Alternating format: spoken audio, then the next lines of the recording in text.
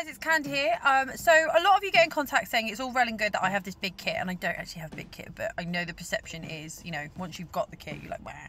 Anyway, so what I did was I went through my lens kit and I found that I still had my 50mm 1.8 and my 35mm 1.8, which is like the beginner if you go into prime lenses, as far as I'm concerned. Like, they're the cheapest ones you can get hold of across the brands.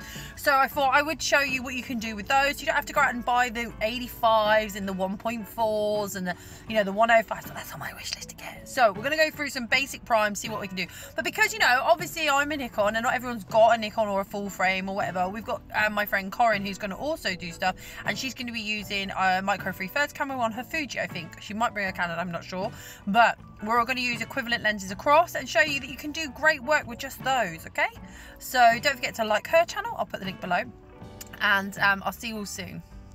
So Corrine and hi Corrine, I look really tall. I look like a child next to you. Just because you are a child.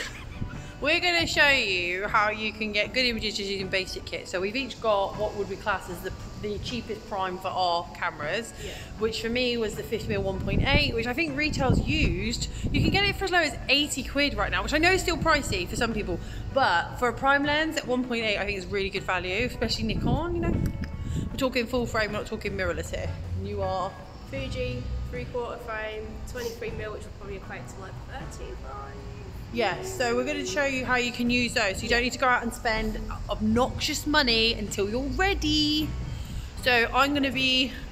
Oh wait, I'm really tall compared to you. No. Can I borrow your shoes, or have you got massive boat feet? Boat feet. Thanks for bringing it up. I'm really insecure about that. Okay, let's go. Currently having my shoot now. Just like, check out the professional over there. Like, in the dirt.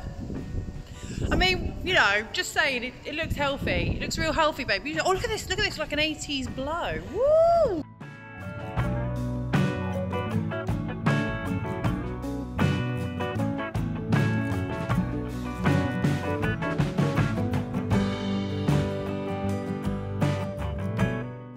So I found this really beautiful alleyway. We're not venturing down that bit. Poor Corrine's got to stand there. Luckily, she's got no sense of smell. Your hair matches the stonework really well. So when you're shooting on the 35, you don't get the same compression on the background as you would with, say, a 50 or an 85, which is more apparent. 50 has a slight compression, which basically means Corrine would stand out more from the background. The way to do this, obviously, take her off the background and give the distance, but you're not always having that luxury.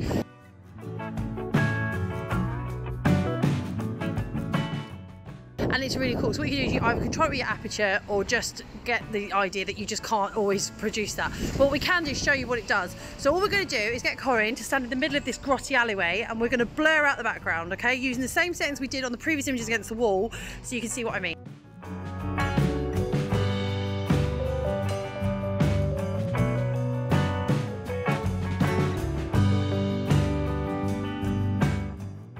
Now it's another day, and I just wanted to say that after we did the shoot in town, we then went off to a place here in Northampton called St Crispin's, which is got a bit of a history because there is what I don't like to refer to as a asylum, but it is a former mental health institute, and there's a church there, and we did some dramatic shots, shall we say.